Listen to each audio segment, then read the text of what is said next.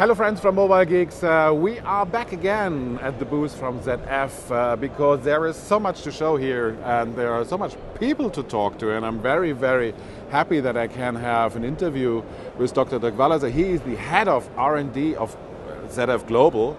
Good morning. Good morning. It's a pleasure to be with you. Yeah, you are the Head of R&D, which means research and development for ZF. And you are responsible for all the stuff that you're going to see here at the booth, and even more. So, is it easy, or could you describe your job like in one sentence?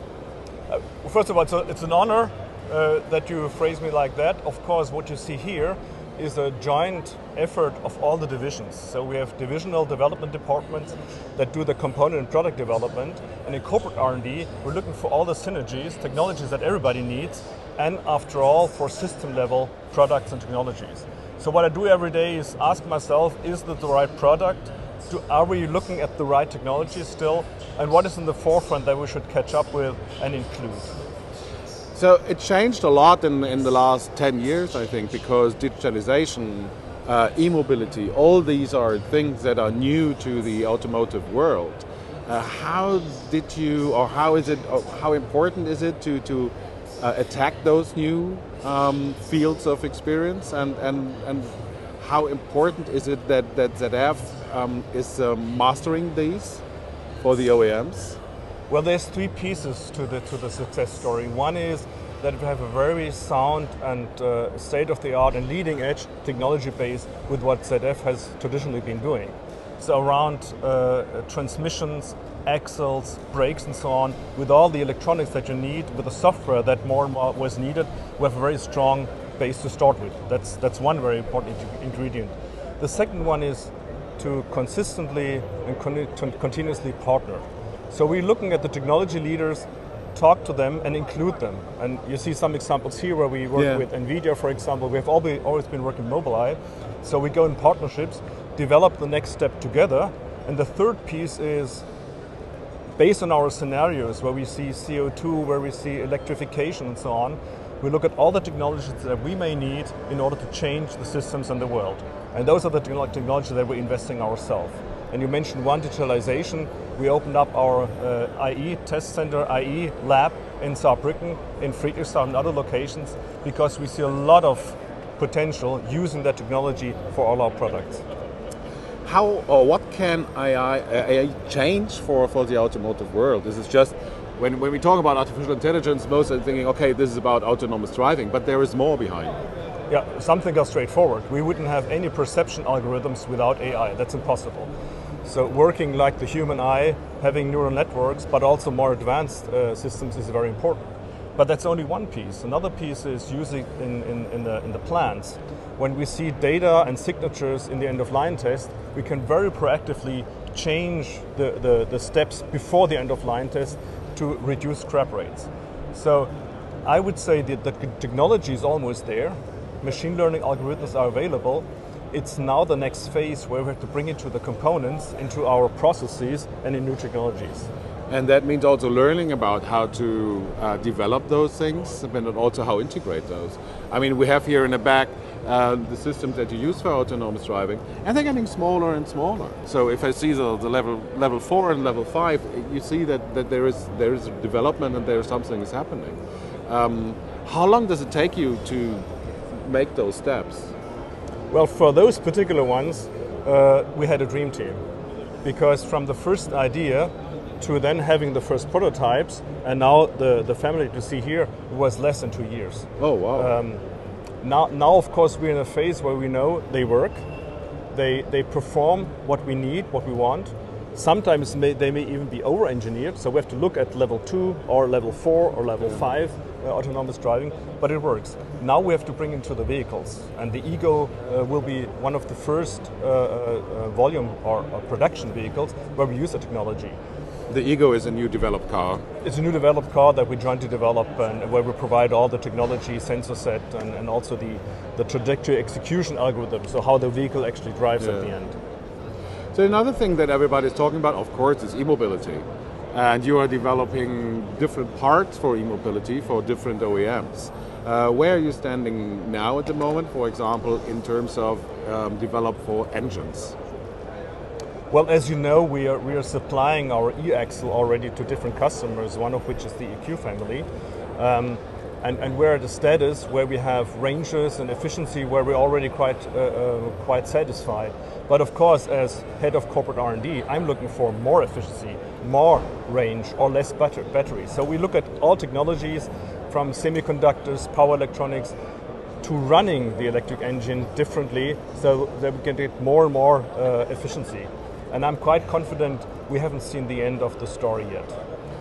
One thing you just named is range. Everybody is talking about range and range anxiety, and is it like, do you see like batteries coming up or efficient electric drives coming up that could make up to 700 kilometers or something like that? Well, I personally think that's not necessary at the moment, because if you have a range of 400 kilometers, I was running a petrol gas engine. Yeah. And you don't have more than 400 kilometers with a petrol gas engine. The gasoline, depending also on your driving style. So 400 to 500 kilometers is fine. It's more a matter of, is the environment, is the infrastructure there that I can freely charge vehicles? And I think that the next challenge is not a yet better battery, which is also good, of course, but to get the infrastructure in place that the range anxiety cools down. If today you go in the inner city, there's one charging stations, 2 electric vehicles can charge. Mostly they're occupied by non-electric vehicles. So if you rely on it, it may be tough to get out of the inner city. So here I think is the next biggest step. And then of course after that, when we have an infrastructure in place, then the battery improvement will again play an important role. We talked a bit before we started the interview also about fuel cell. We were both a bit like surprised that at this year at the trade show here there is no fuel cell to see. Is it because the fuel cell is dead, or is the fuel cell still an option for example, tier 1 suppliers like ZF? Yeah, the one merit or one advantage of being head of corporate R&D is that I can look at things very specifically and individually. In public discussion, we already talk about what is the right technology. Yeah. Of course, it would be nice if we had one. There is no one technology. So if I compare, for example, just the public traffic, where you want to have one car that you run in your daily commuting, that you run on vacation, where you have ranges up to 800 kilometers and 10 kilometers per day, there, of course, we have a broad range, and not one technology is the right technology for that.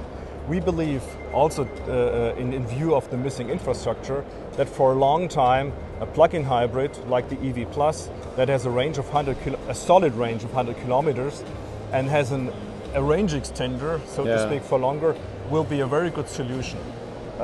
When you talk about fuel cell, there's also other transportation means like long-haul traffic. Yeah. So if we equipped a heavy-duty truck, a Class A truck, with a battery, we would add a minimum of 10 tons just by battery weight. Yeah, right. Well, as you know, the transportation companies, what they need is load. Yeah. So if they have 10 tons less load, the business case is gone. So the battery is not an option for there. There we may see fuel cells. Fuel cells are lighter, can be charged. They are regenerative with the regenerative hydrogen, so that may be a very good option. And if you look at even longer traffic scenarios or transportation scenarios like ships, tankers, for example, here I think that we also see some synfuels at the end of the line and for air traffic as well. So there will be a mixture of energy sources and a mixture of different propulsion means in the future. We're standing at a what you call people mover. You see a lot of stuff that ZF is developing for it. Also full-length radar, LiDAR, and other stuff. Autonomous driving is like a bit of a dream. We're talking about it since like 60, 70 years about. Do you think that's now we're really there where we can have autonomous driving like level 4 to 5? Let me be a little provocative. I would say it's already there. Oh. And there's two aspects. One is how do we travel in inner cities like Shanghai or Kuala Lumpur? What you have is your smartphone, and ride-hailing is what you do, even with taxis. So having a transportation means where you have mobility as a service, mobility per pay per mobility is a fact. I think we have about 50 million ride hails per day already in the world. Yeah. That's one piece. The other piece is, if you look at our partners to get there, they have been running autonomous vehicles for quite some time. Millions of experienced kilometers and miles we have done already. And it's a very easy autonomous driving because we rely on magnetic dots on the road. It's very efficient, it's very reliable, and it's very inexpensive for inner cities, mega cities like Paris, for example, or Brussels, to install it. The range, the sticker price of those infrastructure dots is about $3,000 per kilometer, which is nothing. So, on the one hand, it's already there. And the sensors that you see is already there because these to get the shuttles need to see passengers, need to see pedestrians, need to see crossings and so on. That's one side. The other side is if you look at the sheer business case, it's so intriguing. Yeah. As you know, in taxis or in long-haul transportation, the driver is the cost driver. One thing. The other one, we don't find them anymore. Yeah. So if you want to look for experienced drivers for Class A trucks, hard to find. Hard to find. Yeah. So there's also opportunities where autonomous driving in restricted areas will bring a lot of benefit to transportation.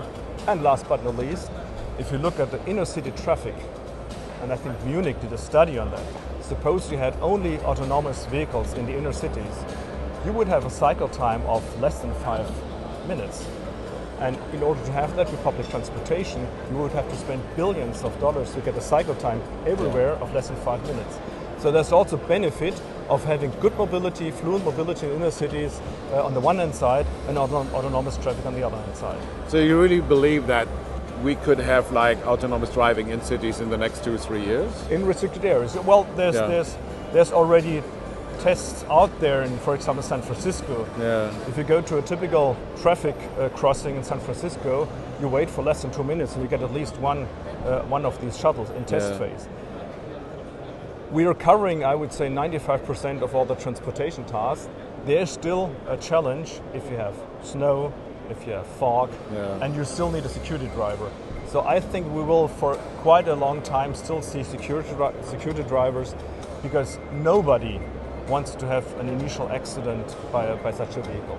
So it's a transition time, but when you have a restricted lane, and cities think about restricted lanes, it's much easier. You can restrict it, you could even have barriers in between, so the risk is much smaller and the transition goes faster. Did you try it out for yourself? I did. Autonomous driving? I did, yes. Not afraid? No. I mean, I'm driving automatic cruise control for a lot of years. Yeah. And it's the same at the beginning. You always have your hands on the steering wheel. You always have to put the brake. Yeah. But when you do it for, say, 2 days, a week, you drove 1,000 kilometers, you see it works. And whenever there's a change, lane change, it does it. You start not as much relying on your hands as the automotive cruise control. Yeah, exactly. So that's trust building. And it's a very good point you to raise in trust building. I think that's one major topic we have to look at when we talk about these autonomous vehicles. How can you build trust with a passenger that doesn't know the vehicle? There's no driver, you cannot look at him. Does the driver look gently?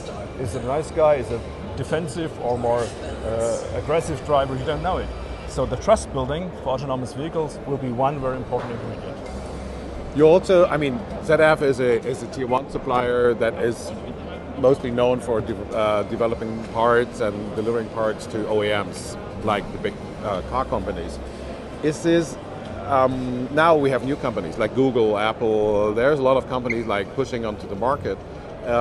Is it a challenge for ZF that you have like more other companies, or is it also like a chance to sell a bit more of your components to other companies? For us, it's a big opportunity because what those tech companies have been doing, they've changed the way how we develop, for example. So we are working with quite a few of them together, how we do DevOps in software development, how to be faster and so on. So I would see it as a challenge because they paved the way for new technologies that now we can use. Using those technologies for automotive is another story. Nobody can do it alone. So that's where our role comes in. knowing how a brake works, what are the limiting factors of a brake is very important when you set up a software for a brake. Yeah. That's something we bring to the party. And putting those components together, that we not just have a brake or a steering, that we have a full chassis where you can say, well, run this way, can you do this path, can you do this trajectory? Yeah. And our system says, yes, I can, and we'll do it. That's a new system quality of products that we're looking for. Software is one thing. I mean, classical R&D is like developing parts that you can touch or that you can put in a car. But software is now a very important part of the whole R&D stuff. How did ZF change their approach in terms of like getting software engineers and building up you talked about building up your own AI headquarters in Saarbrücken and in Friedrichshain. How important is it for ZF like getting these talents into the company and being a software company? It is important. I mean, to have software talent that know about cars, that know about mobility systems is very important. On the other hand, we have been learning to develop software for quite some years. In the last 10 years, software content of components, of ECUs in cars have increased.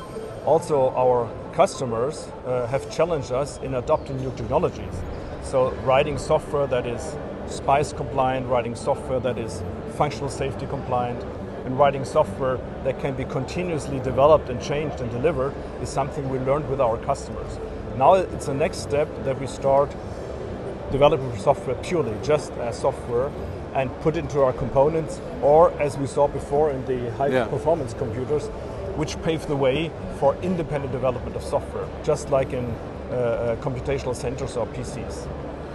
Is it hard to get those engineers in Germany? Because everybody thinks their talent is going to Google or Facebook or whatever. Is it hard to like convince them go to Saarbrücken or go to Friedrichshain? Well, I've been with ZF for a year, and it's not hard because ZF is a very attractive employer, and when we approach people or when we have postings, we get a lot of positive response. So of course our heritage, our brand helps a lot of attracting people. And working in autonomous driving, as we do, as you can see here, or in new mobility concepts, or in the electric mobility change, is very attractive, and ZF provides it all. ZF provides all, as you said. When you look a bit forward in the next 2 years, what are the main challenges for you in the R&D section? Well, I mentioned before that there's a lot of technologies out there. I just want to mention LiDAR, for example. Yeah. There's a lot of different concepts in place. Which is a laser-based sensor. A laser-based sensor where you can both see, have a 3D image and can also find out about the velocity of vehicles. We cannot be as precise and as deeply involved in all technologies. So at some point we have to make judgment calls based on our strategy and say, well, let's follow up this one or the other one. For example, we said we will not invest in battery cell technology or in a fuel cell. We revise these decisions every now and then. But of course we have to make our judgment call and keep concentrating on the most important technologies. Digitalization is an enabler, and artificial intelligence as well. We will keep on investing and hiring people and good talent over again.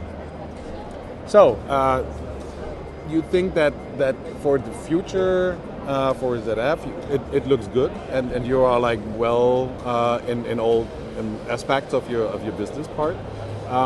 But personally, what are you looking mostly forward? In terms of technical development, is it autonomous driving, or is it maybe something else we never have heard of? It's the vision of really cutting down CO2 to zero, for example. Yeah. And from the technology side, we know it works. We have enough energy that comes from the sun. We have a lot of means of producing hydrogen by electrolysis. So if you do the overall back of the envelope calculation, it works. So it drives me to get it to the real world, and it's as you know, it requires companies, it requires technicians, but it also requires our society, it requires politicians to all get moving and pulling at the same string. And that drives me to get CO2 to zero. And the other one is to get the amount of fatalities in the traffic down to zero. And as a technology guy, you know it's possible. There's only two things. We have to have the infrastructure and we have to make the cost so that it's really a product. So that drives me every day, and I'm looking what can we change in order to be faster achieving that goal. So thank you very much to this point. So this, dear friends from Mobile Geeks, was very interesting to hear what's going on at ZF, and it was really interesting to hear from the head of the R&D what they are developing at the moment. So thank you. Thank you very much. Thank you for the interview. Thank you. And we see us, and oh no, before I forget, have a look to the other video we made with ZF. There you can hear a lot about e-mobility. So look down, we have a link for that for you. And we're going to see you next time. Have a good time. Bye.